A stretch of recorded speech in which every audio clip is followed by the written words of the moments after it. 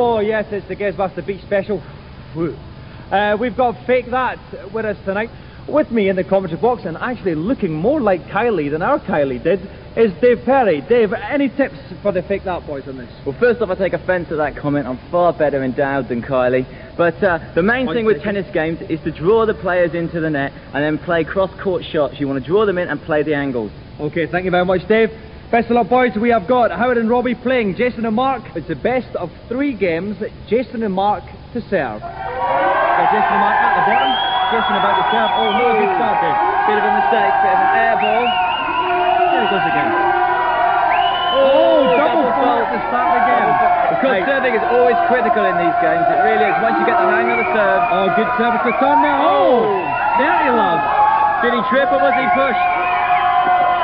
Yes, he serves again. They're getting the good returns coming in now, Dave. Good returns. We're only getting one. One per rally. Break point now. Robbie could steal one here. What a turn-up this would be if they stole it on the serve. That's out. Oh, that's out. 15-40. Could this be a bit of a fight back by Jason and Mark? There'll be no argument for that decision. Oh, they're playing across court now. They're playing the angle. That's just in. Great shot, Dave. That was a beautiful shot. He dived for it. He still couldn't get to it. Okay, 30-40. Their third break point for Still break point. Oh, that's going to be out. And it's just the spot back. I thought he was going to try and play that then for a minute. Good serve. Okay, that's straight back. No, that shouldn't have given him any trouble. That was a terrible mistake, wasn't it? That was. Advantage to the server. Jason serves. That's it. It's an ace. Sorry, take the first set. Jason and Mark. It's a fairly innocuous serve, that one, but it did the business.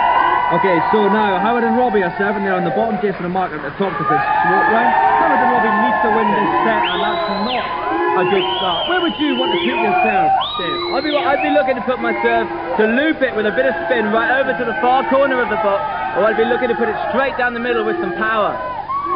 Okay, they got another fault there.